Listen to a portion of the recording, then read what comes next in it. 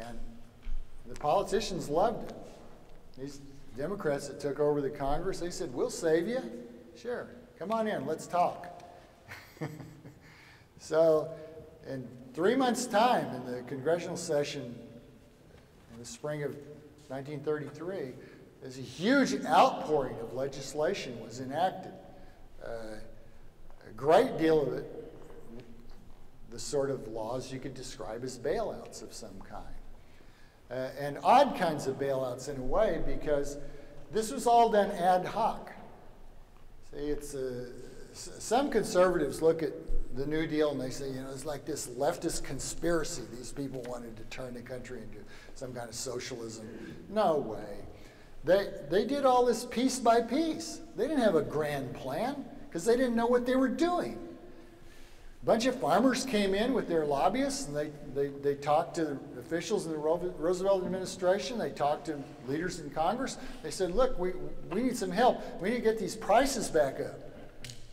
And, you know, we can do this if we could just enforce a cartel agreement here in wheat and corn and soybeans and what have you. Otherwise, you know, we can't get all these farmers organized. They won't fall in line, you know. Everybody cheats when we try to suppress supply. So manufacturers were coming in singing the same song. Everybody's saying, look, if we can only get our prices back up, after all, prices had fallen in the wholesale prices by about 30% by 1933. And so all these businessmen, very naturally, are looking around and say, I'm having so much trouble here. I'm losing money because the price is so low for my product. Well, yeah.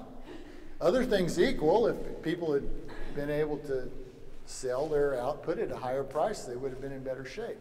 But they all understood that the way you can make the price go up in any industry, you know, if you read Alfred Marshall, you knew that if you restrict supply, the price will be higher in that market. So they all wanted to restrict supply, and the government said, okay, let's do that. Here's a way we'll do it in agriculture. And they had a complex Agricultural Adjustment Act in 1933. It had 8 different ways to bail out farmers, but most of them boiled down to supply restrictions enforced by the government in some way. And for industry, they just outright went out and cartelized the whole industry of the United States. Over 700 specific industries were organized. They were told in the language of the legislation that they were authorized to form codes of fair competition, which meant, of course, they were authorized to form cartels, which would be enforced by the government. I call this Higgs' first law of statute naming.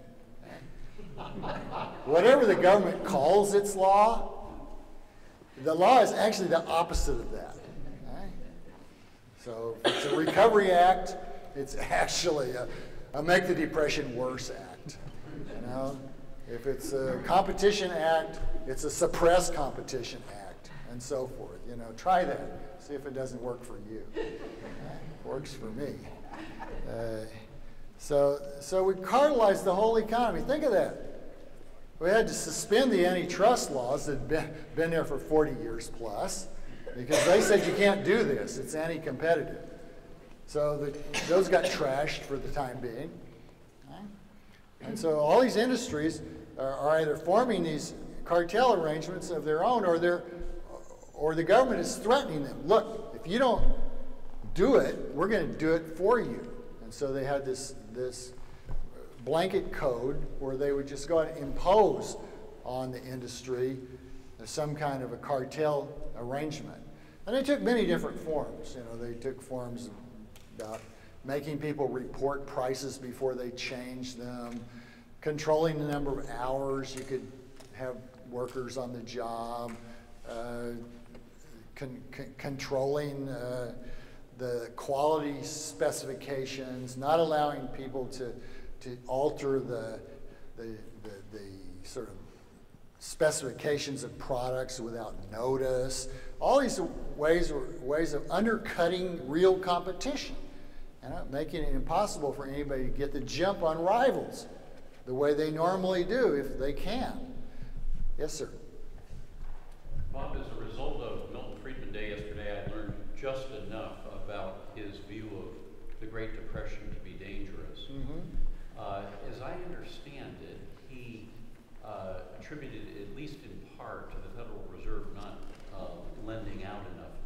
Yes. What's your take on that? What's history's take on it? And did he himself disavow this before his... No, Milton never disavowed that idea, nor did Anna Schwartz, his co-author. Anna just died recently, rest her soul, a great economic historian. No, they believe that to their dying days, and a lot of people believe that now. Ben Bernanke, for example, he claims that what he's doing now is based on the fact that he's not going to repeat the error the Fed made in the early 1930s when it did not pump up the money supply enough to prevent all those bank failures. And it had all these dire repercussions for the economy.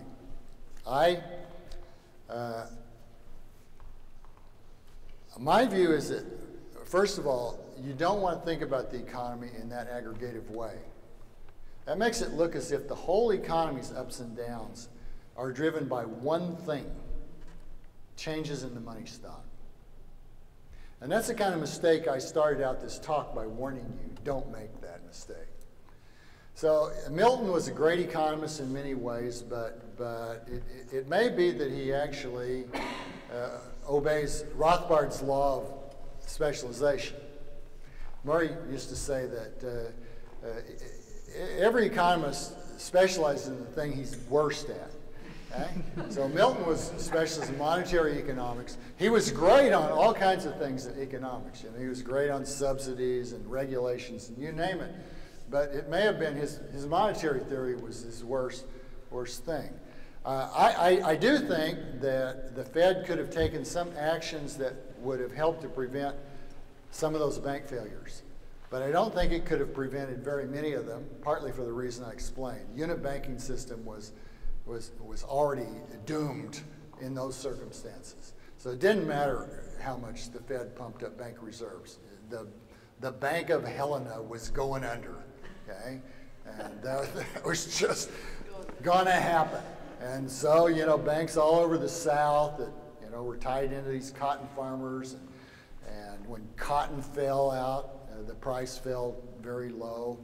That was that, you know, the Bank of Tuscaloosa was cooked. So this happened all over the country. The Fed couldn't have prevented it. There weren't a lot of big banks that failed in the early 30s. You know, most of the bigger banks came through the Great Depression. It was mostly these small and middle-sized banks that didn't make it. So yes and no. I agree a little bit with Milton about that, but I would tell a much bigger, more complex story, because I am sure that given the perfect storm of bad policies, okay, no matter what kind of monetary policy you had, with all these other bad New Deal policies, you were going to have a terrible depression. Because the government had never assaulted the market system like that ever before. And so the results were fated. You know, there was no way to manipulate money and avoid it.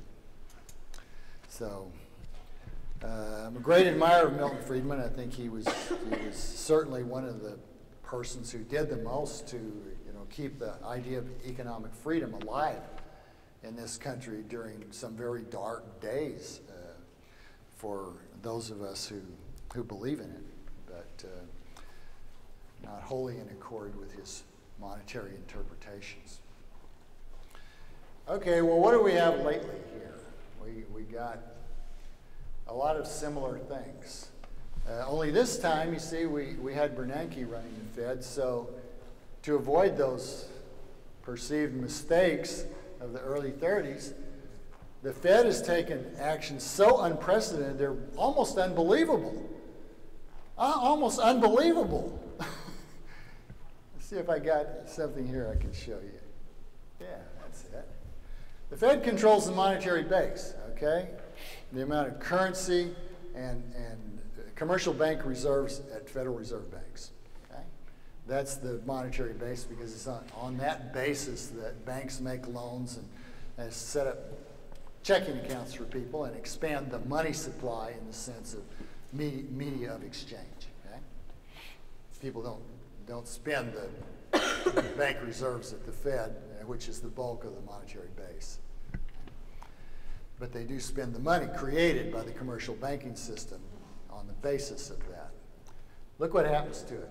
Here we've had it going along for half a century, just about as steady as you could ever see anything in an economy like ours.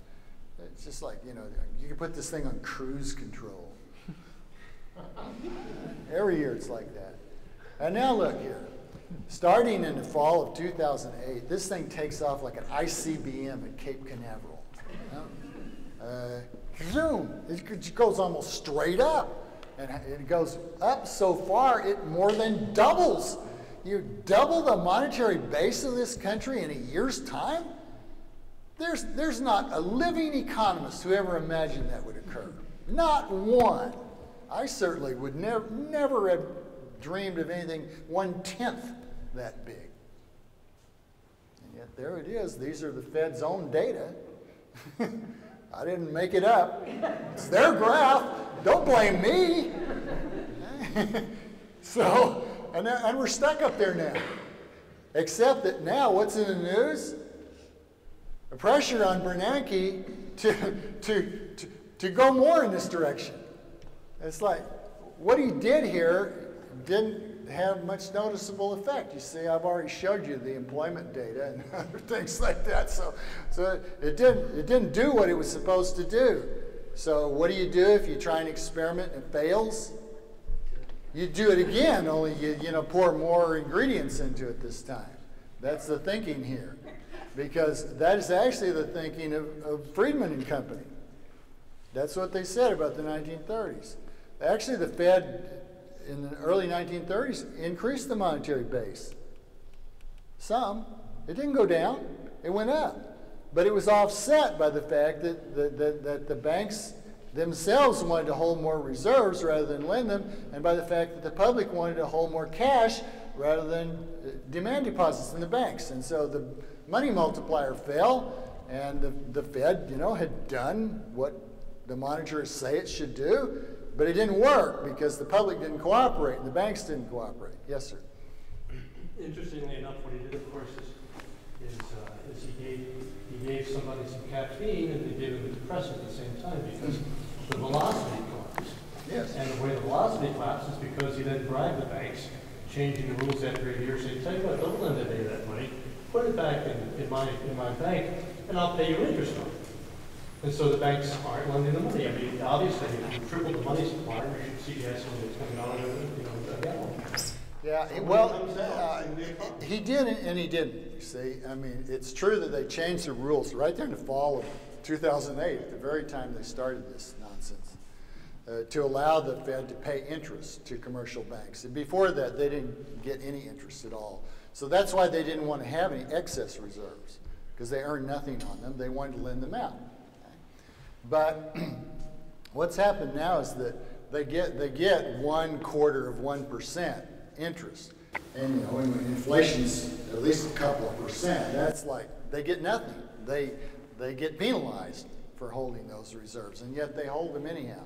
They lose real value on excess reserves. This is the total monetary base, but if I show you the amount of reserves in excess of legally required amounts, you'd find that it's between 1.5 and $2 trillion right now, and the banks are earning negative real rates of return on those reserves. So the question is, why are they doing that? Well, they're doing it for the same reason that the people who greatly increase their demand to hold cash are holding cash, because they're afraid. They're afraid. What are they going to do? What kind of loans are they going to make? They're afraid if they do lend the money, it's going to end up being a bad loan.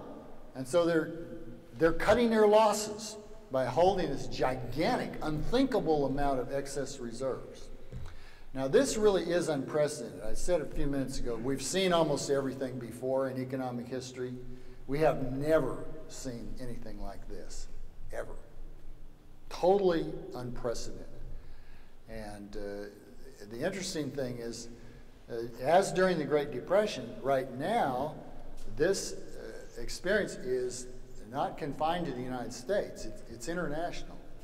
And most of the news you see in the financial pages these days is about Europe. because they have plenty of problem of their own with their banking institutions and with so-called sovereign debt, you know, the debt issued by European governments, many of which, you know, went into debt way beyond what they could reasonably expect to repay. And so, what do you know? They're not repaying it. They want the Germans to do it. It's like, you know, let's not do it. Let's have the Germans. And the Germans have been doing it because the Germans have big banks who have loans out to these guys, and they want those loans to be repaid. So it's all coming back to the German taxpayers, basically, who are propping up the whole rotten system. Now the question is, how long would the long-suffering German taxpayers be patsies for the whole of Europe? And I'm inclined to say, not forever. A day will come, and I don't think that day is too far in the future either, when they'll say, 9. Enough is enough. The stupidity, you know. They won't care whether the Greeks fall to the bottom of the Mediterranean and the Italians and the Spaniards along with them, because they'll get tired of being the responsible people taking the losses for the irresponsible people. That's just not the German way. So anyhow, these international things complicate these episodes tremendously. We had this Fed explosion of liquidity, the bailouts, the takeovers, the stimulus bills. I mentioned TARP, which provided $700 billion to take rotten securities off the hands of financial firms. And then when they couldn't figure out how to value them, because the firms couldn't figure out how to value them either, they threw up their hands before they ever got started and said, let's just invest in these banks, strengthen their balance sheets. So that's what they did. They went out, and the banks that didn't want this, the banks that said, look, we don't need this. We're strong enough already. Our balance sheet's okay. They said, you got to take it anyhow, or we'll punish you.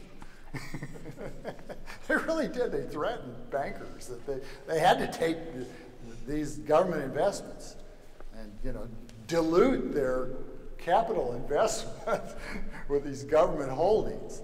And if you've been following this, you'll see that they tried to pay back this stuff as fast as possible, and a bunch of them already have. Several hundred actually have repaid the TARP money, including those that didn't want it in the first place. So now we've just got, you know, pretty much the bad banks that are still partly owned by the federal government as a result of TARP.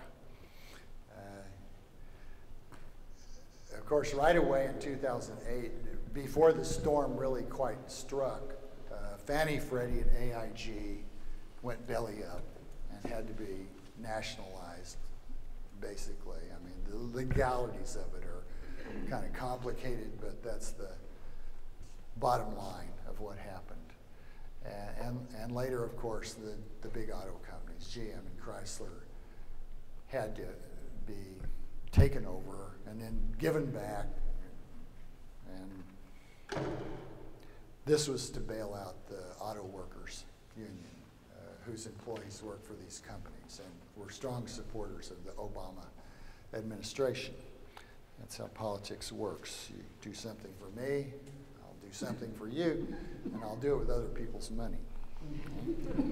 So these are some of the highlights of the current crisis compared. There are a lot of similarities, again, you see, what happened in the Great Depression. These are big events, even the one we're in now. It's gone on and on. It started way back at the beginning of 2008. Here we are in the middle of 2012. So there's been a lot of policies proposed, policies put in place, policies altered, policies abandoned. There was even more of that during the Great Depression. A lot of come and go. In the Great Depression, there were a tremendous number of crackpots and flakes that came running out to give their ideas to the government about what to do. And I hate to say it, but some of them were even flakier than the guys running the government. So they were mostly sent away, but not all of them. Not all of them. Some of them got their ideas put in place. Professor Warren, who taught at Cornell, Ag Economics up there, he had been conducting statistical studies for decades. And he wrote a famous book, Warren and Pearson's book, called Prices. That's the title, Prices. And so they'd collected the history of prices in all kinds of products for over a century. This book was published, I think, in 1930 or thereabouts. And he had developed the idea. He had said, I've noticed in my extensive study of prices that the only thing you really need to do to make all prices rise is raise the price of gold. When the price of gold goes up, these other prices go up. If the price of gold falls, other prices fall. So if the Roosevelt administration will just abandon the gold standard and bid up the price of gold, it can raise prices across the board in the American economy, and we'll get out of this. You see, that's what all these lobbyists are trying to do. Raise the price of wheat, raise the price of motor cars, you name it. So Warren has this one-stop shopping. All you got to do is raise the price of gold, and it solves all your problems.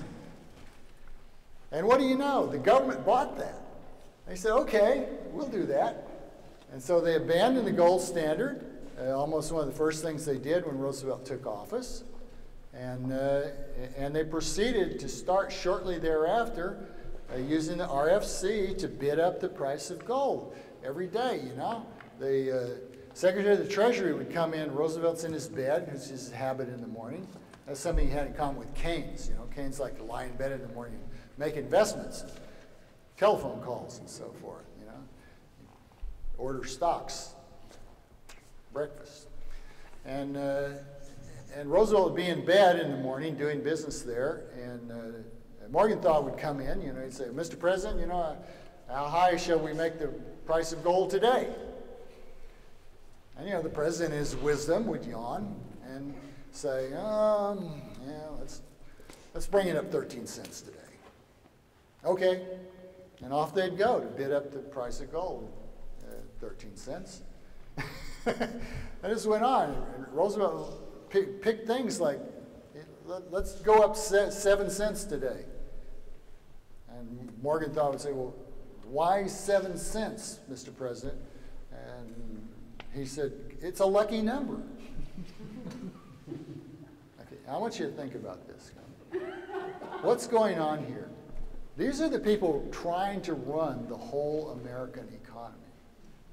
A guy, sleepily telling some functionary that 7 is a lucky number, so that's how you need to reprice one of the most important commodities in economic life. Crazy, crazy. And worse yet for them, it didn't work at all, of course. That didn't raise all the prices in the economy. They shouldn't have expected it to, certainly, after they went off the gold standard. So that's just an example of all the flakes that were running around then. It was raining flakes. And so they wanted to try something all the time, try something. They didn't know what to do. They were at loose ends, but the president believed you shouldn't just do nothing simply because you don't know what to do. You should try something.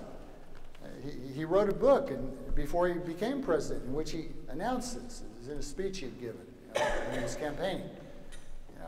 I believe in taking an idea and trying it, and if it doesn't work, admit it and try something else. Okay? Not exactly in that accent, but not being a patrician, I cannot duplicate Roosevelt's accent. But at all events, he believed that way of going about business as long as he was president. Try something. Ignoramus, try something. And the guys who were advising him were not a hell of a lot smarter than he was about the economy either, I'm sorry to say. So they kept trying things. And along the way, to get political mileage and support for what they were doing, they would find scapegoats. And so from the very beginning, Roosevelt scapegoated investors and people in financial markets, bankers, trying to blame them for the Depression, blame them for the Depression's persistence, blame them for any turnaround like the one in 1938, which is entirely produced by government policies, and so forth. And this actually got worse as time went on, because after 1935, Roosevelt, looking ahead to the election in 1936, was worried about all the flakes that were challenging him, like Huey Long from my state, Love that guy. Huey Long, with his Share the Wealth plan. Remember that? Share the Wealth. He got clubs started all over America, hundreds, maybe even thousands of them. Share the Wealth clubs, supporting Huey, who wanted to become president. This guy is from the backwoods of northern Louisiana. In South Louisiana, we don't even speak to those people. They're just rednecks.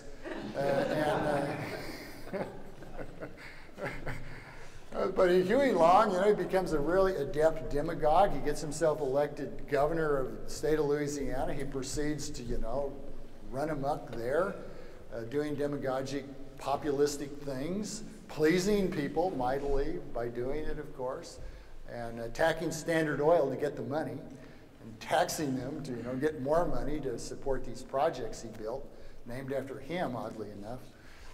And then he starts to spread this out. He gets himself elected senator somehow. I'll let you guess how he did that.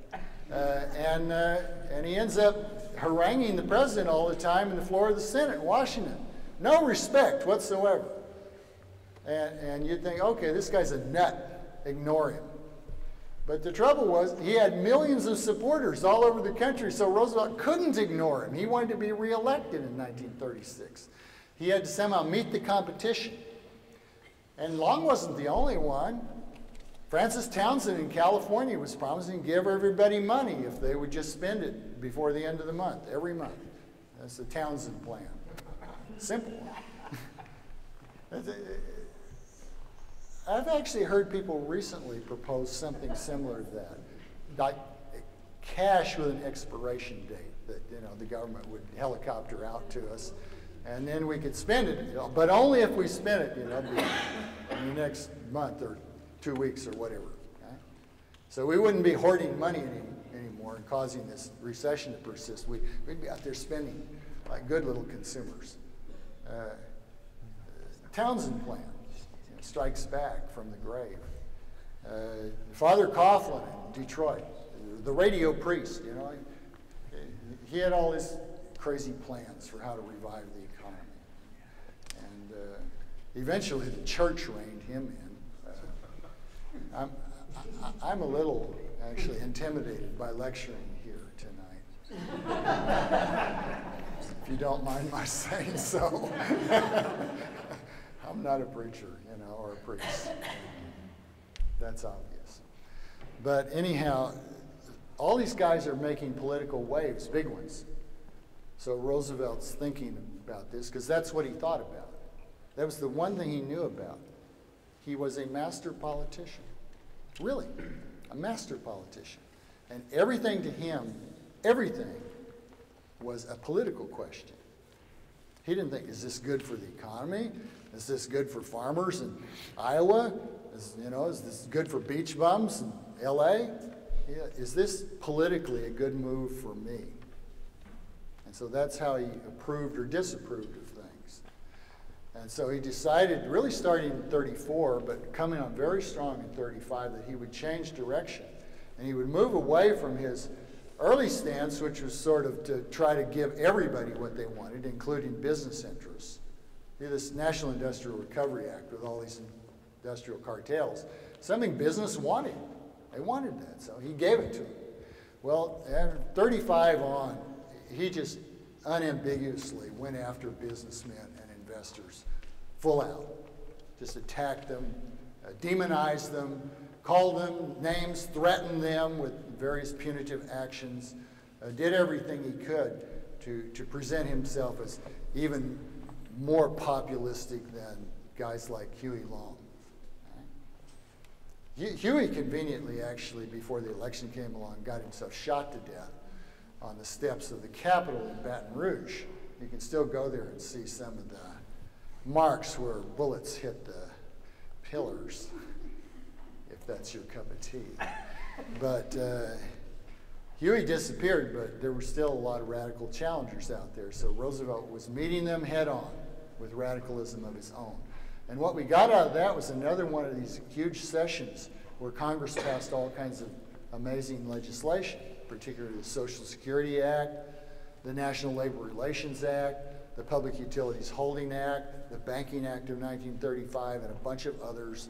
And the effect of this was to greatly expand national power in places it had never been before, to centralize powers, including monetary power in Washington, D.C., and generally to expand the size, scope, and power of the national government, all directions. And the people loved it. And he won the 1936 election by a landslide, and he took that to heart. In fact, he took it too much to heart, because that's when he made his greatest political miscalculation. He decided that he could do no wrong, and so he continued to go on the warpath about business, but he also decided that the Supreme Court, which had been overturning some of these early acts, including the National Industrial Recovery Act, which it struck down in 1935, and the Agricultural Adjustment Act, which it struck down in 1936, these were the big pieces of the early New Deal. And the court had knocked them down. Roosevelt says, I'll get these bastards. You know? So he came up without really talking to anybody to speak of, maybe 2 or 3 people, with his court packing plan, which he just kind of announced out of the blue in 1937 without floating any trial balloons or anything. He says, I'm going to, introduce a plan here to reorganize the court by making life easier for the justices. A lot of these guys are old. It must be hard for them to keep up with their caseloads. So for everyone that's over 70 years of age, one new justice will be appointed by him, of course. So that way he could take all of these old mossbacks that were voting against New Deal legislation and get rid of them, in effect, by canceling them with one of his guys he appointed to the court. Well, a lot of people had a serious negative reaction to that. They said, that's too much. You look as if you're trying to take over here and be a dictator like Mussolini or Hitler. We're not that kind of country. Even Democrats said, that's not right.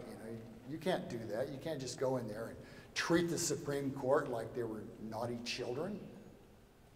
They're a revered institution. They're part of our structure of government. And so people violently reacted against that, and he had almost no support for it, even though he tried to use his political power to punish people who opposed him.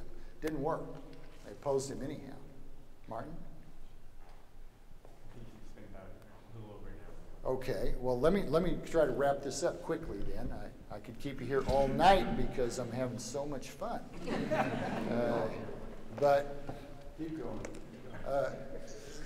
All this radical activity in the late 30s generated what I call regime uncertainty, because it created fear in the minds of investors that Roosevelt was going to become a dictator, that the country was going to be turned into some kind of fascist or socialist economy, that private property rights were going to just be obliterated the way they had in effect already been in Germany and Italy and certainly in Russia.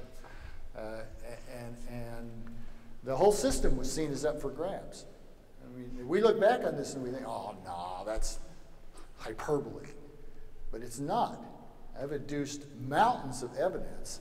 And next to my mountains of evidence are huge mountains, even bigger ones, that Gary Dean Best put into a book called Pride, Politics, and what's the last word of the title? Anyhow, I've forgotten the exact title now, Best's book, but it's like 300, 400 pages of just one piece of evidence after another of how frightened investors were of Roosevelt's actions from 1935 onward. And the result is, one of the results was that long-term investment never revived much at all. And if you look at investment of any kind, short-term, long-term, inventory, you name it, total investment, private investment for the whole 11 years, 1930 through 1940, add it all up, it's negative. As to say, depreciation allowances were more than all the money spent for new plant and equipment in an 11-year span. Nothing like that ever happened in our economic history, ever. Not before, not since. And you can't have a growing economy if the capital stock doesn't get built up. That's what makes labor more productive for the most part. Even if technology is improved, it usually has to be implemented in the form of some new technology, some new capital equipment in which that knowledge is embedded. So if you stymie all additions of capital stock for 11 years, of course you're going to have a sick economy. That's what we had for more than a decade there. We never got close to recovering because if you remember that complicated graph I showed you, the trend lines in there were the lines that you would have followed if you had steady growth from 1929 to 1948, the business cycle peaks.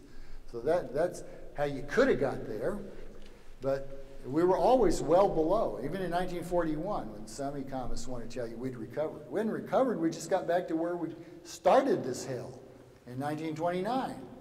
The economy should have grown a great deal in that decade. Didn't grow at all, just got back to where it was.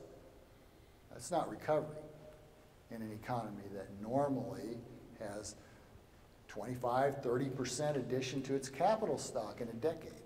Right? So this was the upshot of Roosevelt's politicking, and not just his. He had lots of aides and supporters and advisors and what have you who were on the same wavelength. These people who hated business, who believed that government could run the show better than capitalists, and who thought people like them were the ones to do it.